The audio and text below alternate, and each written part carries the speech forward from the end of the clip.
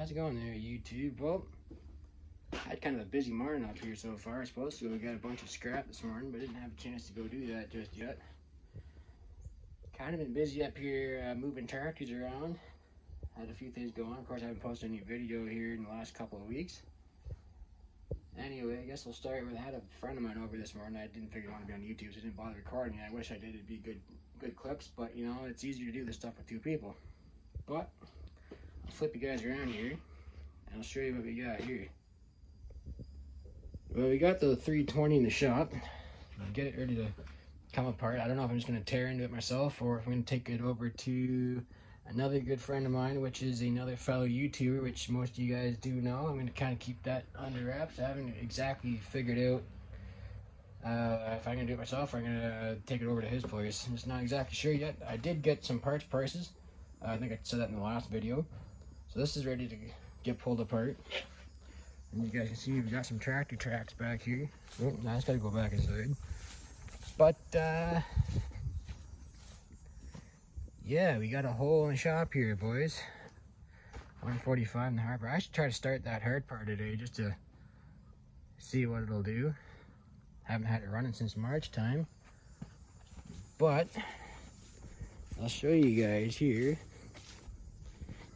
I made a little deal there last week, and the W4 has been sold. Yes, I sold it. It's going not too far away from my place. It's over to the little town of Zephyr, Ontario. As you can see, you got the W4 loaded up on the trailer now. I had that 320 out there for probably almost a month before I decided to get it off the trailer. But I kind of wish I did it sooner because, well, you need the trailer for other things. So W4 has been sold. I'm going to include the hand crank, the battery box, the lid, extra pre-cleaner, of course, all the receipts to go with it and whatnot.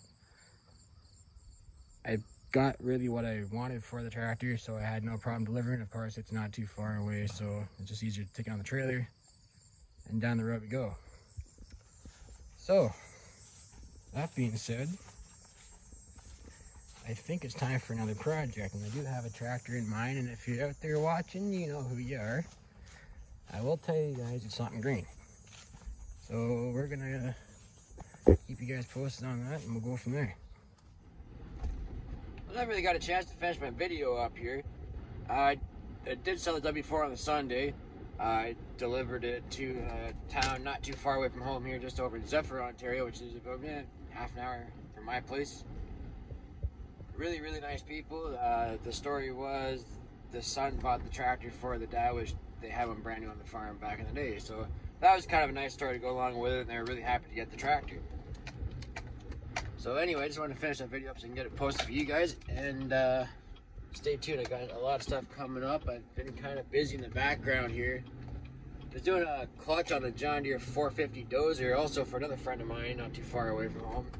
So got that all done and back together too. So there's been a lot of stuff going on in behind the scenes, so I wanted to apologize to you guys for no videos lately. But yeah, stay tuned and I'll have some stuff coming up for you guys real soon. So I'll see you guys on the next one. Thanks for watching, guys.